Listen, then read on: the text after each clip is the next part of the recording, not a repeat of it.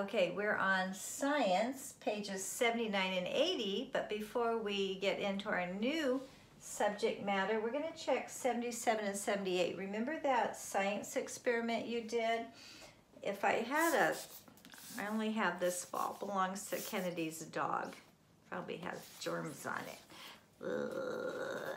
But anywho, hopefully you did the experiment and the hypotheses you were to choose from, or the educated guess, was between the ball will bounce higher from a higher starting point. The ball will not bounce higher. So say this is my starting point.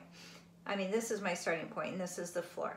So the first hypothesis would be if I dropped it from here, it would bounce here.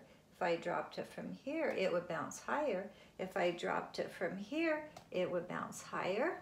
Or the ball will not bounce higher. It doesn't matter if it's here, if it's here, if it's here, the ball will bounce the same height. Okay, so did you do that experiment? What did you find out? Okay, let's try it out here. For lack of a better ball, I'm going to start the bounce. Hopefully you can see it. I'm going to start the bounce down low. So, starting the bounce down low, it bounced only about maybe an inch. I'm going to start up a little bit higher.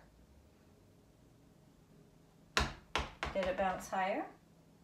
It did, didn't it? I'm going to start it way up here. Watch the bounce. It bounced up to about there, didn't it? If I was taller. Whoa. Right? So do you see that the higher you start the ball, the higher the bounce? That's because it has stored energy, right? It picks up an increased amount of energy the higher it goes. So the correct one, now if you got it wrong, do you have to erase it? No, because that was your guess, but you might want to cross out the incorrect one, maybe. The ball will bounce higher from a higher starting point. So I imagine most of you guys got that, if not everybody. So on the next page on 78, when it says make a conclusion, the energy stored in an object decreases or increases as the object's height increases. So the higher or the increase of the height, will that increase the bounce or decrease? It will increase, right? Or get greater. So good. That was that little experiment that you guys did the other day. So going to pages 79 and 80, while I'm erasing, take a look at that, okay? That is called a hypothesis and educated guess, right? You always start with a question with a science experiment. You have a question, then you make a hypothesis, then you do the experiment, and then you draw a conclusion, right? That is what you learned from the experiment or test. An experiment would be like testing it. Okay. So, on page 79, it's talking about an energy chain. It says people can use energy to do many things. They can use the energy from moving air to sail a boat. They can use the energy in a battery to make a toy move. They can use the energy in food, which I am hungry right now. They can use the energy in food to learn. If you don't eat good food, your brain isn't going to function as well.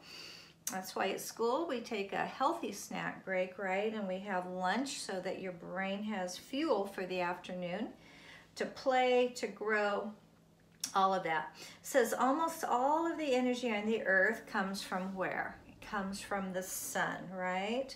Plants store some of the sun's energy in the sugar that they make in their leaves. I try to store sugar, but you know, doesn't work for me. No.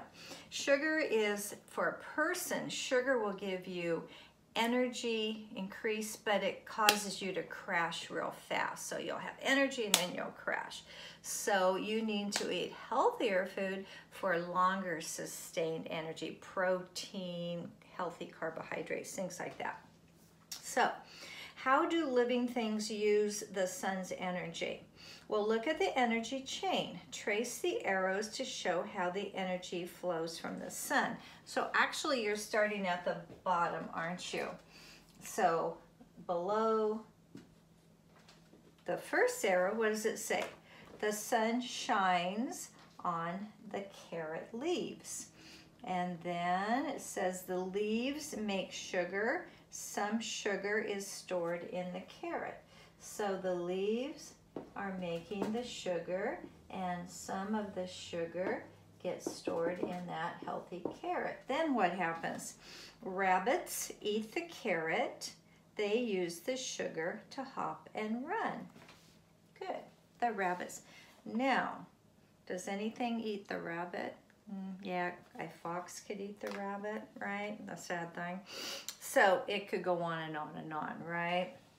Well, let's look at the next page where you have the opportunity to show how energy is stored and used by plants, animals, and people. So you're going to draw pictures to complete the energy chain. I can't do that for you, so what are you going to do in the bottom box? You are going to draw the sun. How do you draw a sun? Probably not like that, but that could work, right? So you would take your yellow and you would draw the sun. Maybe you'd make the whole box kind of filled with the bright light from the sun. And then you will draw grass because the sun shines on the grass. And then you will draw a cow. Good luck, but you have a cow looking at you. Maybe you can copy that. You would draw a cow, maybe eating the grass that the sun has shone on. Then you will draw your favorite food from a cow. Now, if you're like me, you want all cows to be your pets, right? But putting that aside, do you like hamburger, steak? Maybe you like ice cream, which comes from milk, and the cow didn't have to die. And that can come from a cow. I do eat meat. So your favorite food that comes from a cow, maybe your favorite food is cheese. Well, that comes from milk, dairy cows. And then you would draw a picture of yourself using the energy. What's your favorite thing? Please don't draw a picture of you sitting there playing a video game, okay? Doesn't take much energy, but it takes some. It takes your brain, it does take energy. But maybe your favorite thing, showing yourself moving, your favorite sport to play. Maybe you like to swim, maybe you like to bike ride, maybe you like to play soccer, football, kickball, run, jog, walk, whatever it is that you like to do. And again, I would love to see your pictures, okay? Because that helps me feel connected to you. Because in class, I love to walk around and watch, what you're drawing and what you're doing, because you guys are very creative. So if you could do that for me, I would love it. So go ahead and finish 79 and 80, and that will conclude our day. All right, and I will see you tomorrow. Bye-bye.